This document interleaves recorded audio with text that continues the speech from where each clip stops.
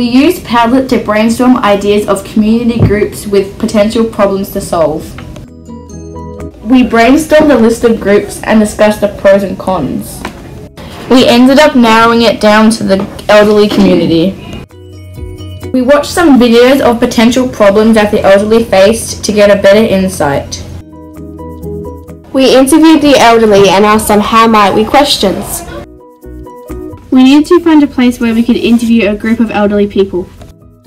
We realised that there was an RSL retirement village just down the road from our school, so we made a connection and headed to the village. Before going to the village, we had to create open questions about their daily lives, designed to get us relevant and detailed information that would help us define a problem and create a suitable solution.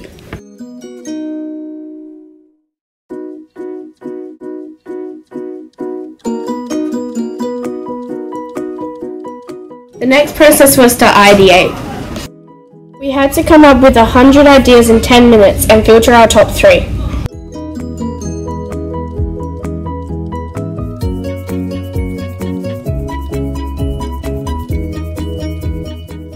We discussed the advantages and disadvantages and chose a workable solution.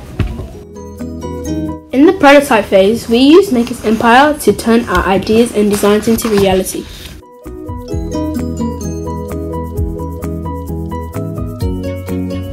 We use the feedback from our clients to make the necessary adjustments so that the end products are exactly how we wanted them. So I think it's good that you use making the picture bigger than the writing, because she seems to forget a lot of the writing. And in his background he was an Air Force pilot, and during the talk we had with him, Maker's Empire was used to design prototypes for our creations. While the program was challenging, we used resilience to make sure our designs were the best they could be. We took our printed design to the retirement village to present them to our clients and gain feedback on what to improve. What we've learnt.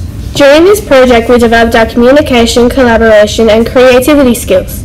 Some have learned it's easier to work together than alone, and building new friendships is good. Others say they learned conflict is okay, but resolving it is better. Most said they learned you must fail in order to succeed. Everyone learned how to use Maker's Empire and how to solve real-world problems. It felt really special being able to help someone, and by meeting the residents it gave us a stronger sense of empathy and deepened our commitment to solving their problems. This project has been fun and engaging because we were able to take a real-life problem and create a solution. Through this project, we have grown as learners and become more active global citizens.